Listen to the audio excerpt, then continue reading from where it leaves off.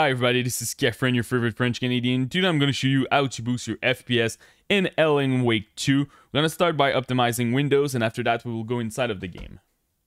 So now the best setting for Windows for gaming. So first of all, we're going to search for game mode in the search bar. Make sure that game mode is activated for the past year. It's pretty good. You're getting a decent performance, and you're going to make sure that all your resources are focused on the game that you're playing. For the Xbox game bar, I still recommend to deactivate this one, causing stuttering, crashing in some games. So I'm not a huge fan of the Xbox game bar. And for the capture, make sure that the background recording is at off, and also the recorded audio is at off. Another thing that I recommend, it's the hardware accelerated GPU scheduling. Make sure that you're searching for graphics setting. You will need an NVIDIA card, 1000 series or more recent. It will really help with bottlenecks. So if you have a 1050, 1050 Ti, 1060, even the 2060, you can expect a nice 2 to 5% boost. And also you can expect less stuttering when you're using that. So I really recommend to use that.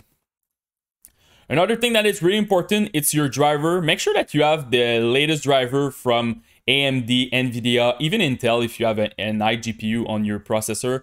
So for an example here with AMD, you just click check for update and it's gonna show you if you have the latest one. You can do the same thing with NVIDIA. Another thing that I can recommend with the NVIDIA and AMD, they have an image scaling for the past a couple of months. From AMD, it's called Super Resolution, and for NVIDIA, it's NIS. I have dedicated video who's gonna show you how to use that and how to configure it.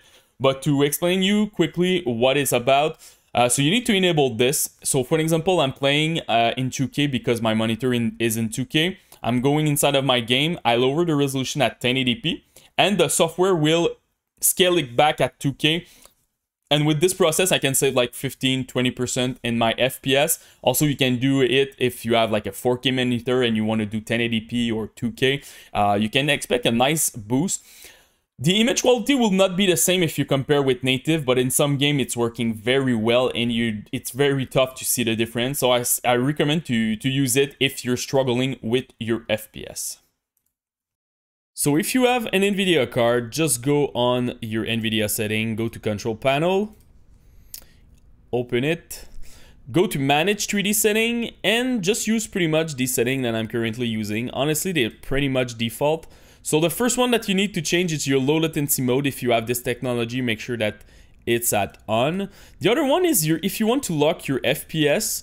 For an example, you have a 170 Hz monitor and you want to stay in your G-Sync range, you just put your FPS here at something like 167, something like that. You want to be under 170 Hz to always stay in your G-Sync range. So if you want to do that, it will do that for all your game. It's a global setting over there. So I'm gonna unlock it, and this is pretty much it. If you have access to the change ECC state, I recommend to uncheck it. This will slow your VRAM, so you don't want to use that. For change resolution, make sure that you're playing native. So if you have a 2K monitor, go with 2K. If you have a 1080p monitor, go with 1080p. And super important, look at your refresh rate. A lot of people are missing this step. They buy a new screen and by default it's at 60. So use the maximum refresh rate that is available on your monitor. The last parameter will be your G-Sync. So I recommend, if you want to use G-Sync, I recommend to, first of all, you need to enable it, and I recommend to use the enable for window and full screen. So if you're playing a game like in borderless mode, it will be applied. Also, you can select just one display screen depending on whatever. If your second screen is not compatible with G-Sync, you will just push it to one monitor. Me, I'm not using it. I have a 4090 for my GPU, so I just want to unlock my FPS. So in majority of the game, I'm getting 250 FPS, and my monitor refresh rate is at 170 Hz. So I just want to lower my input lag, so that's why I just unlock everything, but it really depends on your situation. So this is pretty much it for NVIDIA. Another thing that I recommend, it's your energy profile. So write energy in your search bar, go to power option. Make sure that you're running something like balance or high performance. On a desktop computer, it should not be an issue, but if you're playing on a laptop, really make sure that you're using that or a special profile for performance from your brand like Asus, Dell, or whatever. The thing is, sometimes when you plug your PC in the wall, unplug, using it with the battery, sometimes it stay at power saver and you don't want to use that when you're playing a game. So super important to be plugged in and also to use a proper performance profile. Another thing that I can recommend, it's the Intelligent Standby List Cleaner. This is a software made by the guy from DDU.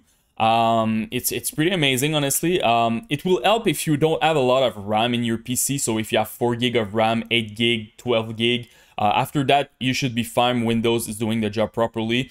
So it will free memory and it's gonna make sure that it optimizes your standby list. So what I recommend normally, it's look at your total memory here. In my case, it's 32. Just divide it by 2. So for me, it's 16. Just press start and it will run automatically. And you just lower the software like that and you're gonna make sure it's optimized. So it's a really good software and also it helps a little bit with stuttering. So I really recommend to use that. One last thing is I have dedicated video on my channel about overclocking CPU, overclocking GPU, depending on your brand and stuff. And it's pretty good because there are basic overclocking guide. I don't touch voltage, so it's pretty safe. You can expect sometimes 2%, 10% boost in your FPS depending on your thermal, depending on your component. But it's something that you need to look at too if you want to optimize your PC for the best performance. So now let's go inside of the game.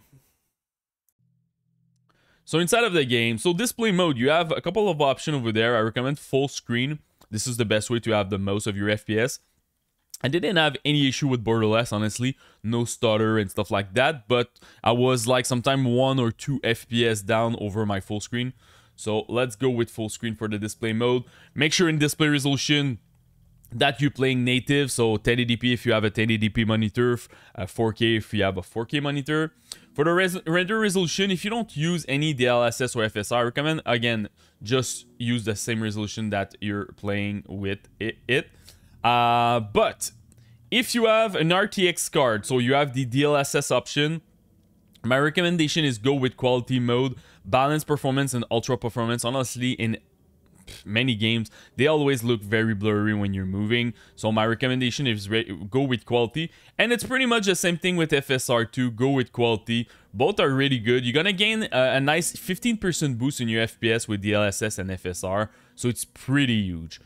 Also, if you have an RTX card 4000 series frame generation, this is the magic button over there. Use it, because if you want to use ray tracing, it will help you a lot, because normally you can get 30 to 40% boost in your FPS with the frame generation.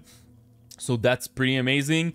I don't remember the name from the one from Radeon that they just came out, but right now it's not available, but I'm pretty sure they're going to do an update to make sure that you can run the new frame generation for Radeon. So if you have an RTX card, go with it.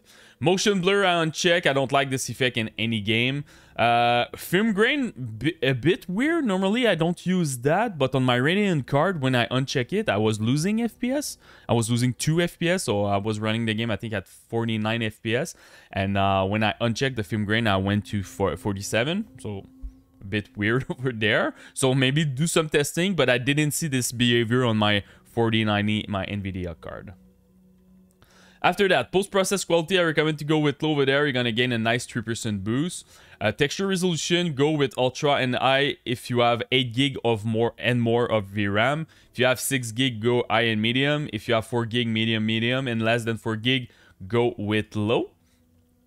Volumetric lighting and spot quality, spotlight, quality. I recommend to go with medium over there. You're going to gain 2 to 3% for high to medium, but just 1% with low. It's a bit weird in this game. All those low parameters, they don't provide a lot of FPS. So you're gonna see me showing a lot of medium one, because also you want, you want the immersion, you want the visual quality. Even if you run everything at low, by the way, the game looks very nice. So probably that's why you're not getting a lot of FPS at low. And global illumination quality, also I recommend to go with medium over there. You're gonna gain a nice 3%. Shadow, this is the part that you're gonna gain a lot of FPS. So shadow resolution, shadow filtering, shadow detail, low, medium, you're gonna provide you a nice 7% boost in FPS. If you don't like the way shadow looks at low, you can definitely run at medium. You're gonna lose 2% over there, so it's question of preference. Again, it's a game that you want a nice immersion, so question of preference. Ambient occlusion, you have it. If you uncheck it, you can gain 3 to 4%. That's a lot, but honestly, the game looks very flat without it, so I don't recommend to uncheck this. Global reflection and screen space reflection, go with low. If you're playing like you're very limit with your computer in this game and you feel like you're dropping like crazy your FPS, go with off with both of them. They're gonna stabilize a lot your FPS. If not, just go with low. Full quality, I recommend to go with medium. You're gonna get a nice 3% boost over there. Terrain quality, go with high, not a huge impact. Far object detail, go with medium. Pretty huge impact with this one. Honestly, when you run it at high, it takes a lot your performance. Scatter rate, object density, I recommend to go with medium. It's like 2% for each bracket, so you're gonna gain a nice 4%, but I don't think low is worth it to run. So my recommendation is go with medium. After that, you have all those ray tracing that I'm not gonna talk necessarily today, because for sure, if you're using ray tracing, you're gonna lose a lot of FPS. But honestly, this game is amazing. All the parameters that you have for ray trace, you have a lot of different options. And you have the frame generation to back it up, so that's pretty good. So that's about it, guys, for my Alan Wake 2 guide. If you have any question, just comment in the YouTube section, post me your rig, CPU, GPU, and RAM. I will try to help you the best that I can. And don't forget to subscribe to the channel. Peace.